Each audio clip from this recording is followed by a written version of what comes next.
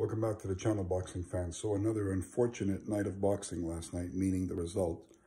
Again, some crooked judging, some crooked scoring, and a prize fighter getting robbed of a fight he should have, by all accounts, have gotten the win.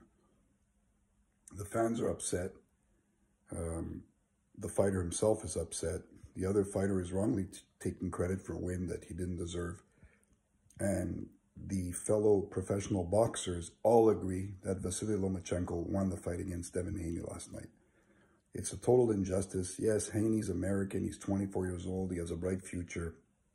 But from there to handing him a decision that no way in hell did he deserve, and a unanimous one at that, is a travesty. And this has been going on since the days of, and even before, Ali versus Norton, Roy Jones getting robbed in the Olympics, Canelo getting the win over Triple G when Triple G clearly won at least their first fight that was declared a draw.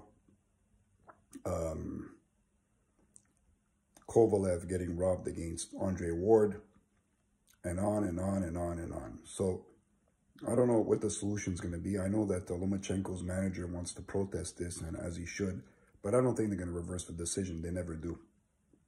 I understand it's a business, but if the guy doesn't deserve to win, even if he's more marketable and has a brighter future than his opponent, you don't give him the win.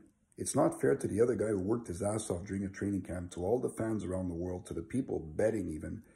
It's just disgusting how crooked the management, the promoters, the judging in this sport have always been and still are to this day. They used to cry during the 70s and 80s that it was Don King. It's not Don King. It's the whole sport is corrupt. It's disgusting. I'd like to know more what you guys think, and specifically this fight last night, Loma versus Haney. How does Haney go home feeling good about it? Let me know what you think. Like, comment, subscribe below.